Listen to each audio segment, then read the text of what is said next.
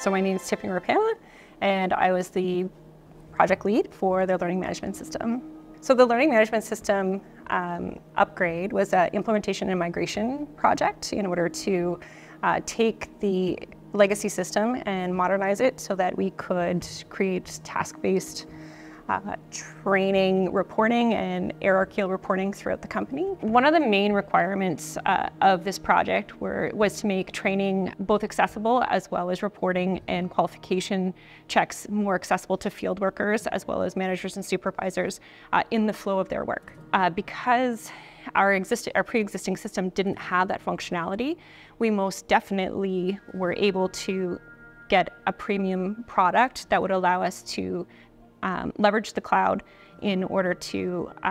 make training qualifications, training availability, and training completions,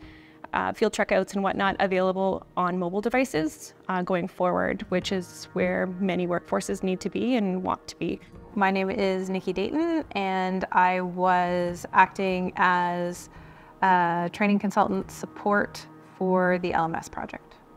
In addition to the enhanced user experience that we're already taking advantage of, it also allows for real-time reporting of training completion. So field checkouts for training where employees are performing a task in the field that needs to be recorded and observed. And because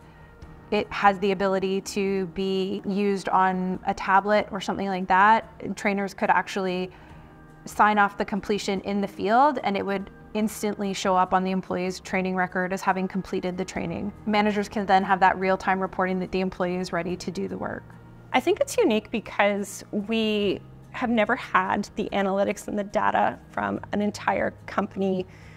company-wide analytics perspective to be able to validate and make strong business decisions based on data. So for the first time from a training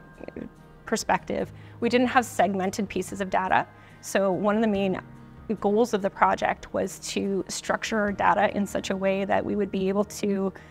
have hierarchical reporting right from the manager, supervisor, manager, right up to a director or a VP, and where they would be able to run reporting